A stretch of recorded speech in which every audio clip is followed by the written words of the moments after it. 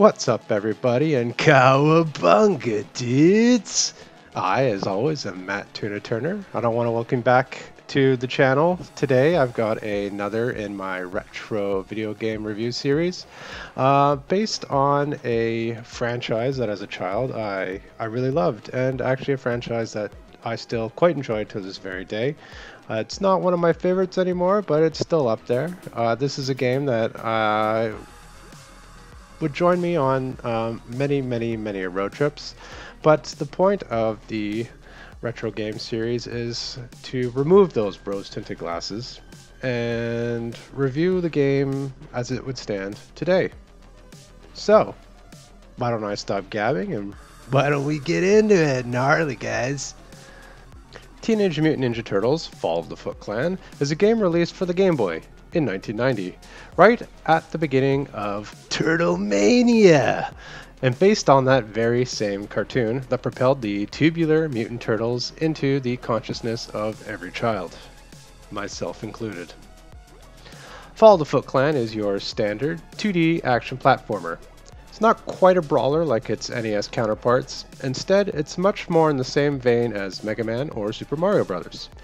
You take control of one of the four turtles and go from platform to platform across a number of levels, defeating the Foot and other recognizable baddies, all while avoiding environmental traps.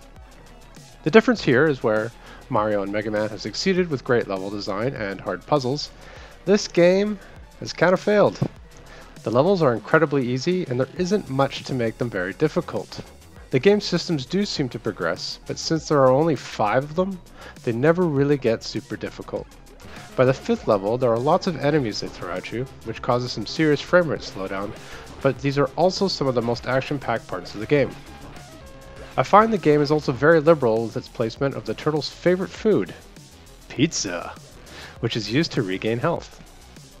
As I mentioned earlier, there are 5 stages you'll traverse across that all feel like they've been ripped directly from the show. At the end, you'll fight a boss, and all your favorites are here: Bebop, Rocksteady, Baxter Stockman, Shredder, and even Krang. It's great to have these bosses represented in the game, but they all have a pattern, and once you figure it out, they're very easy to beat. One thing that makes the boss fights a little more difficult is their hitboxes. They aren't always evident, but I found if you aim for the head, there's a good bet you'd do some damage. I was also hoping that as the levels went on, the bosses make it harder, or have a secondary form, or even have extra hit points, but they all just had 5. I'm not going to say who the final boss is, although you can probably guess, but what I will say is that it won't take you very long to get there. I was able to beat the game in 20 or 25 minutes. This is ridiculously short, even for a Game Boy game. This is great if you want something to play on a commute or in the back seat of a short road trip, but seriously, you could easily beat this sitting in LA traffic. The game does encourage multiple playthroughs by hiding secret areas randomly across its levels, but unless you stumble across them randomly or look them up online, you're not likely to find them. And when you do find them, they amount to nothing more than 1 or 3 bonus games. And these games aren't incredibly difficult. In one, you need to shoot a ball, kind of like skeet shooting. In another, you need to beat Krang by, you can't see this, but I'm doing air quotes, deleting throwing stars. And in the final one, you need to guess the number. This one seems to be broken though. What's smaller than 0? God! There's not much that can be said about the controls in Fall of the Foot Clan. The Game Boy only has 2 buttons and a D-pad. You move back and forth with the D-pad, and that leaves 1 button to jump and another for attack. What is neat and helps add a little variety with the limited hardware is that when you jump or crouch, the turtles do something different than attack with their weapons.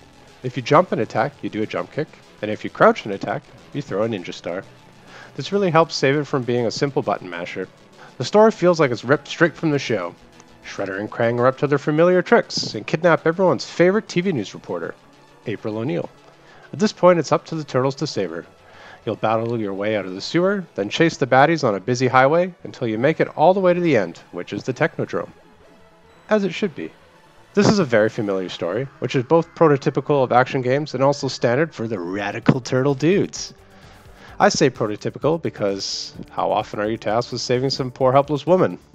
Once that's done though, the game ends on a cliffhanger. The graphics in this game are actually pretty good. The sprites are decently detailed, the enemies look as they should, and the turtles look like, well, turtles.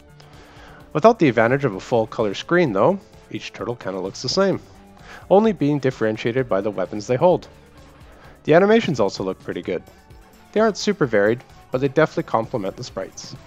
I found it interesting that you have the ability to head straight to the last level if you wanted. Of course, doing so, you miss out on some of the best parts of the game, including the real ending. While the level design isn't very inspired, the art and chiptunes actually are. Each level feels unique, from the sewers to hopping across cars and trucks and into the Technodrome. Sadly, my favorite stage was also the shortest. The music, similarly, is pretty good. There are 4 or 5 tracks that they seem to loop, but they do add to the atmosphere and also feel ripped from the show, especially the actual TV show theme. Before each stage, you get to choose one of the 4 turtles, unless of course one of them has been, I'm doing air quotes again here, captured, which they do instead of dying in this game, because nobody likes to see their favorite heroes die. The menu system itself is really straightforward. There's just level select and the ability to change the buttons, so you can change the attack button to B or A or however you want to map them. There's only 2.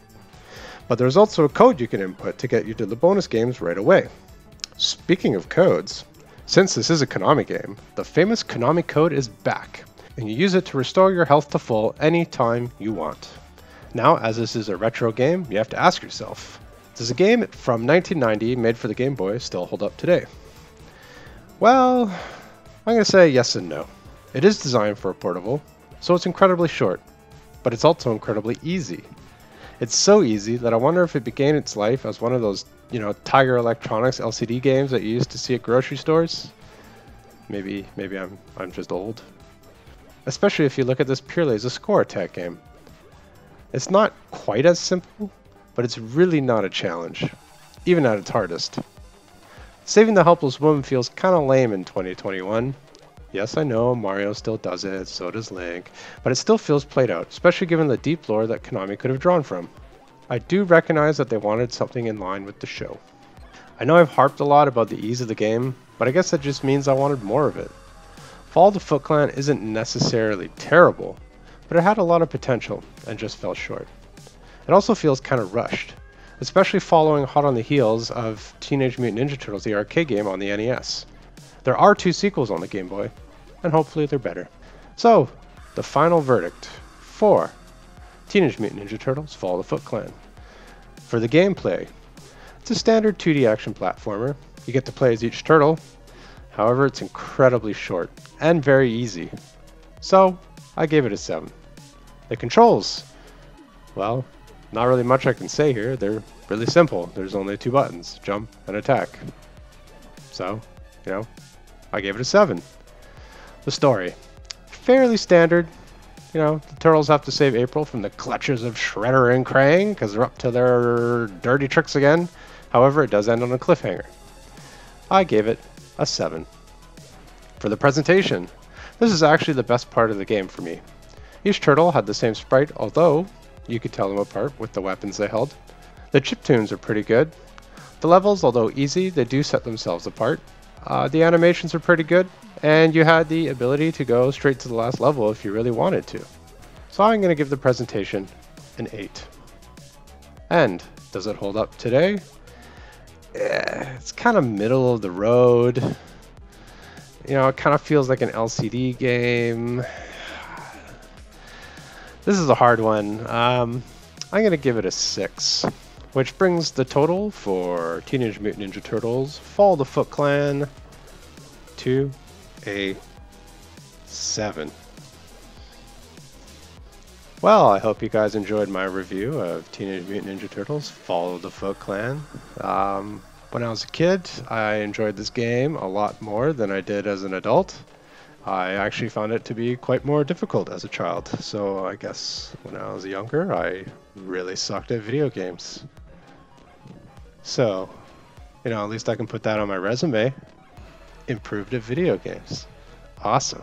Well, if you like this, please do gobble down that subscribe button as if it's a piece of anchovy pizza. Maybe throw a shuriken at that little bell to notify you the next time I upload more content. I do try and upload once a week, but I do it all on my own, so that doesn't always happen. Sometimes I miss a week. Usually on Thursdays or Fridays, I try and upload. And if you happen to have some brothers named after Renaissance artists, let them know about the channel. Let's grow a community here. And stay safe, stay healthy, and I'll see you radical dudes in the next one.